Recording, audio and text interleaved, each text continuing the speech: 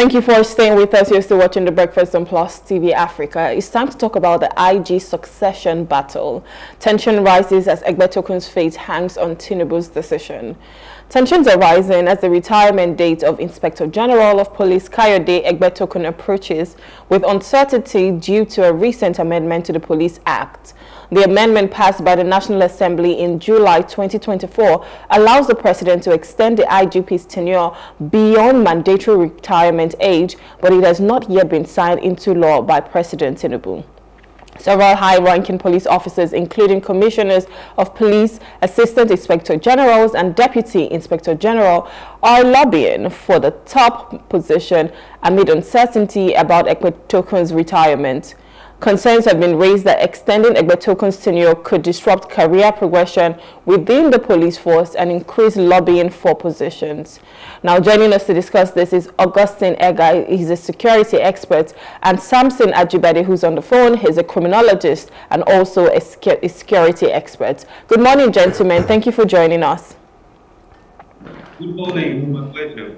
Good morning. So there are several concerns on this, even though, you know, the National Assembly, they had passed a bill about this. It hasn't been signed. There's a lot. But Augustine, I just want you to walk us through this. And what's the possibility of even having someone like this who's supposed to be retired still being there, or being his position, his time being extended for a while? Yes, I can hear you. Thank you. Yeah. I think this is not the first time that we're having this kind of experience. We had it during the last administration of Buhari's regime, and that was the chief of staff, that's the Kwas. We had a situation like that he was there, and it affected the other colleagues that are supposed to progress to that rank. And it caused a lot of, can I say, disunity among them and the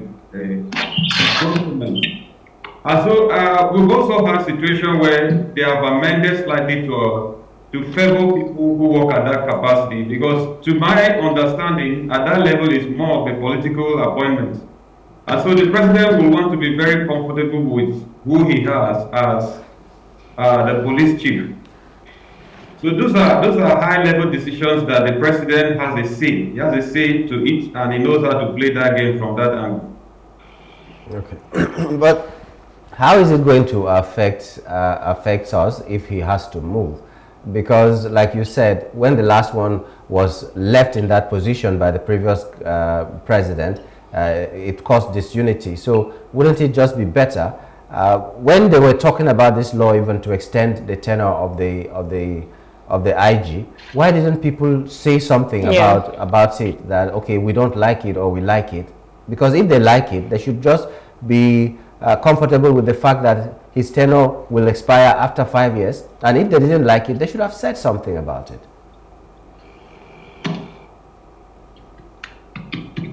Well, to my take, I think it's not a good thing for us.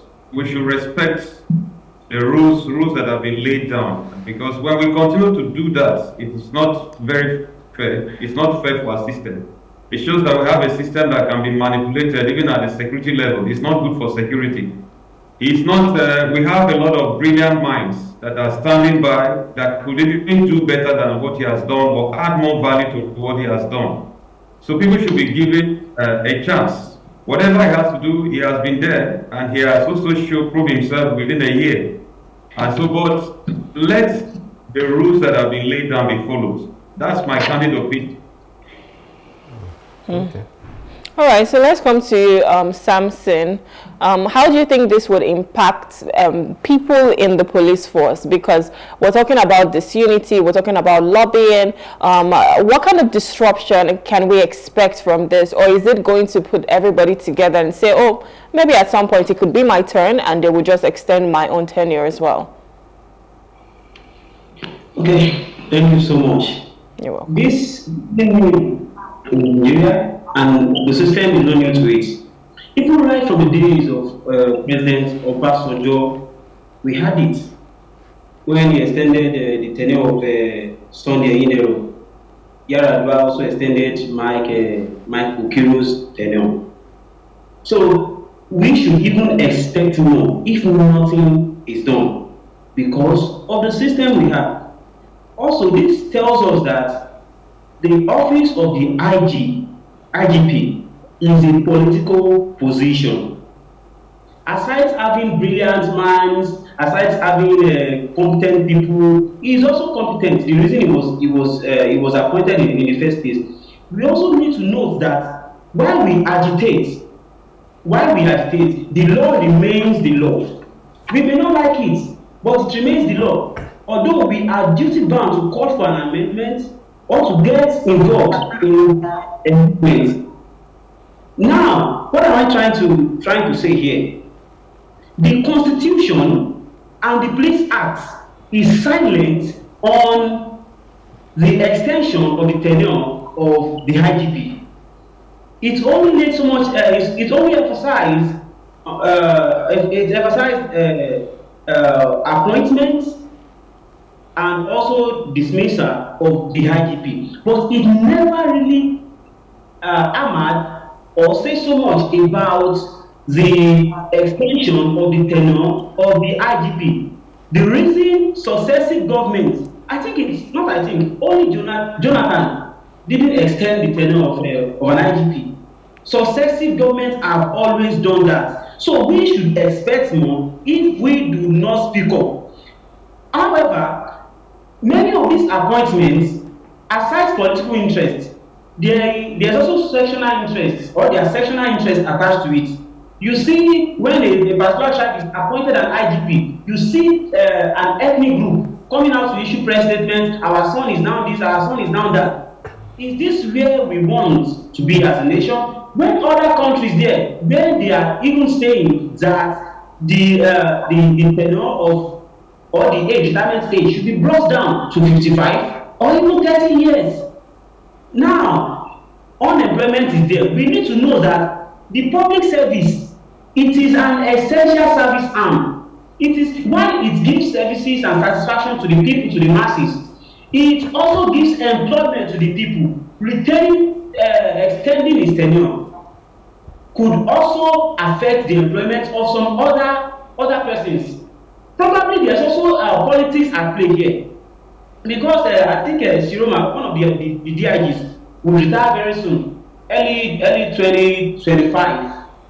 Probably the government is trying to sideline some people from getting to that position. However, since the days of who was there, Jonathan, when he appointed Suleiman Abbas as the IG, successive governments after them have always appointed, many of them have always appointed AIGs as to the position of the IG.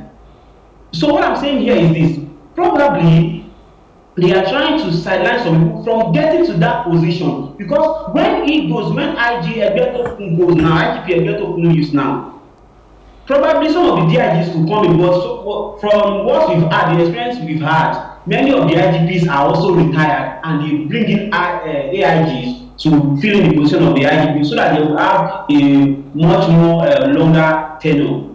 So it would affect the system, that is the politicization of the police, the politicization of the military, and even the employment opportunities. The bill emphasized on some of the reasons they gave for bringing the bill are not too tenable. They said to review the service years of police personnel in order to improve experience and expertise of police workforce, retain experienced personnel, and reduce the cost of training and recruiting new officers. So when these people age, the security profession is for those who are sound physically and even mentally. As you age, as people age, their health deteriorates. So now, if you are retaining older people in the system, if you are retaining older people in the system, how do you bring in new minds, qualified people, those who embrace technology? Many of these people were employed in the 80s, in the 90s. When the internet was very backward, though they've been trained, but bringing in tech-oriented or ICT-oriented people at this time would give the police a good image or a renewed image as their agenda is. Okay, so in your opinion, this bill before the president for accent should not be signed, Because if it is signed, all this talk will not be there, because it will give the current IGP the time to serve up to 4 years, to 5 years, no matter what the situation is, whether he has reached retirement or anything, it will give him 5 years to serve. Do you think the president should sign it or not? Okay, let me just say it straight. It should not be signed. But I said that the law is the law. You know, the previous IGPs, they've always had litigation upon litigation. In fact, the last one, during the Buhari's time, the court declared that the appointment was illegal. Now, also in 2021, when what was the name of this IGP? When he was appointed, the court, another court, a coordinate court, also said that the appointment is legal. So conflicting court orders could affect the system here. President Buhari on the 4th of February 2021 extended the tenure of Mohammed Abubakar as the IGP of police by 3 months after the mandatory retirement of 35 years.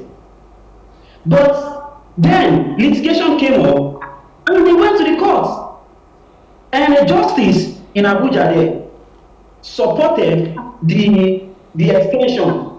Also, years later, 2023, another court also went against it, supported it in the first place. Another court of coordinate jurisdiction nullified it. So, for us to fight against this conflicting court judgment or court orders, we need to implement the law. We need to enact it. The reason the House is coming up with laws to back up their actions.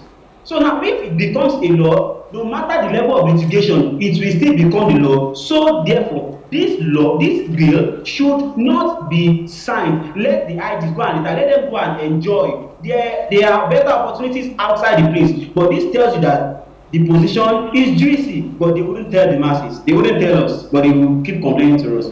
This bill should not be signed by the president. Augustine, what do you, do you also say it should not be signed?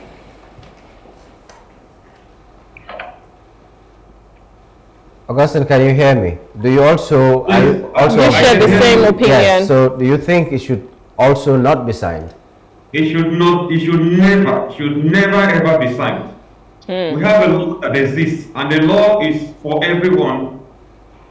Not to a certain extent where you purpose one man and then you go and redefine the law. Let the law remain the law of the land. If you retire, go home and rest and give opportunity for people to come in.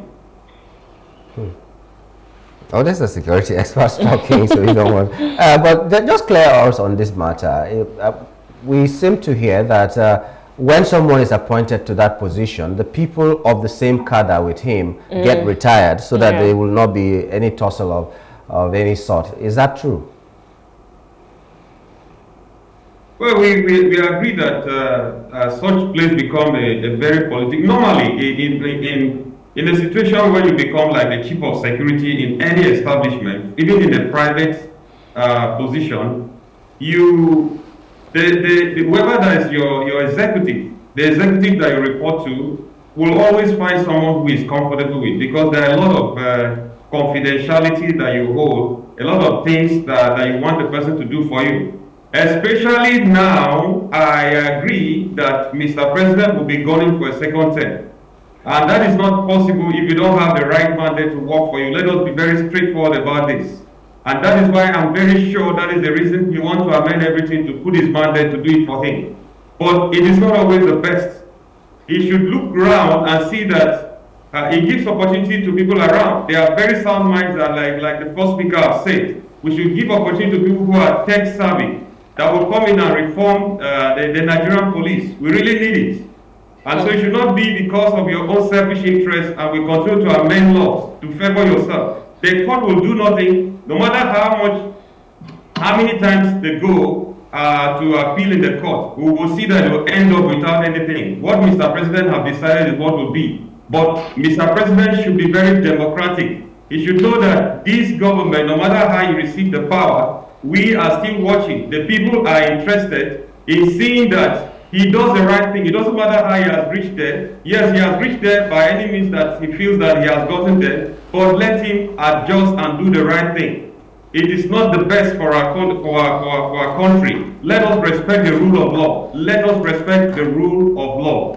All right. So Samson, looking at the current state of insecurity in Nigeria, how it has played, especially in the past 1 year, where you're seeing school children being abducted, where you're seeing terrorists, you know, just doing whatever they want to do, and you're not really seeing anybody being persecuted as much as you would want or as much as you would like to hear.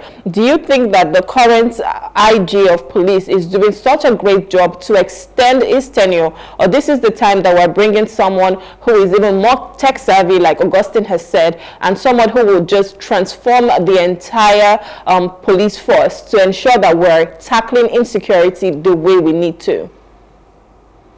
Also, thank you. Also, do I think that the next IGP would address this insecurity?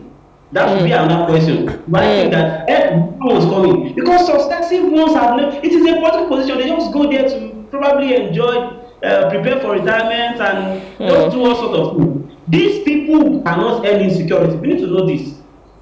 IGPs cannot end insecurity. Military chiefs will not, service chiefs generally will not end insecurity. Insecurity will only end when the president, the commander-in-chief, is ready to end insecurity. And I have always maintained here that insecurity that persists is a business. That is the economy that comes with it. That's the economics that comes with it, sorry. That's the economics that comes with it. And this law, this bill, if it is trying to extend the tenure of the IGP, it is not also increasing the recruitment age for people coming. We also need to know this.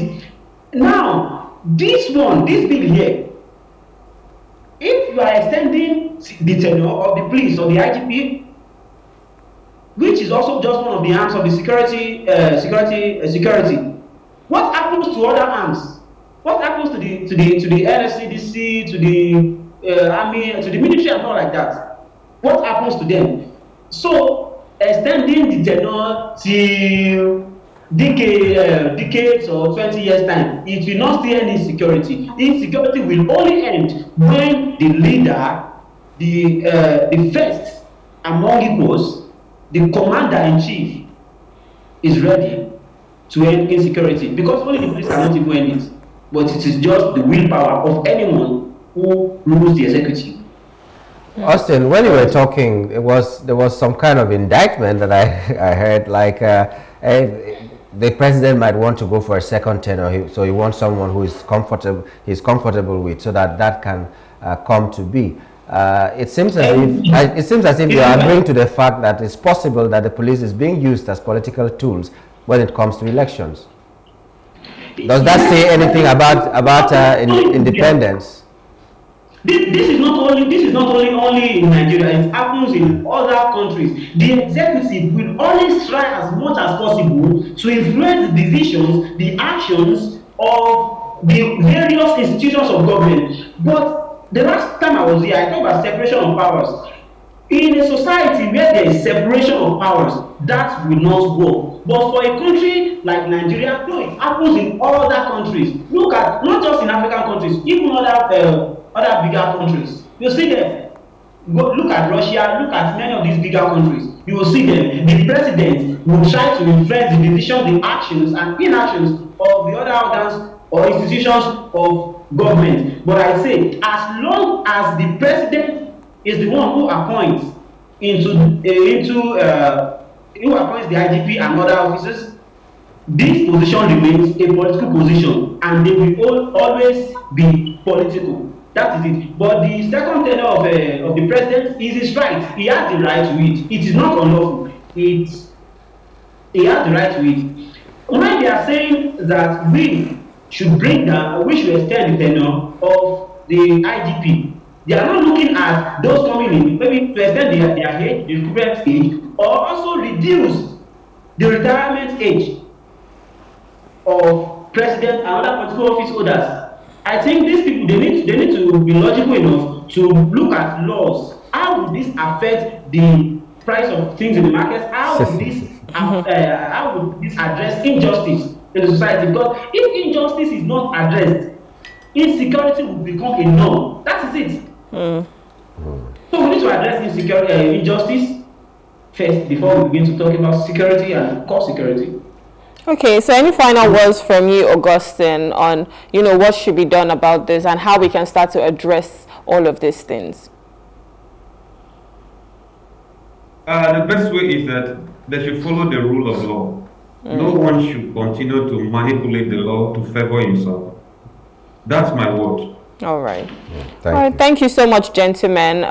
Thank you for coming and discussing this with us. Thank you. Welcome. Have a wonderful day. Have a nice day.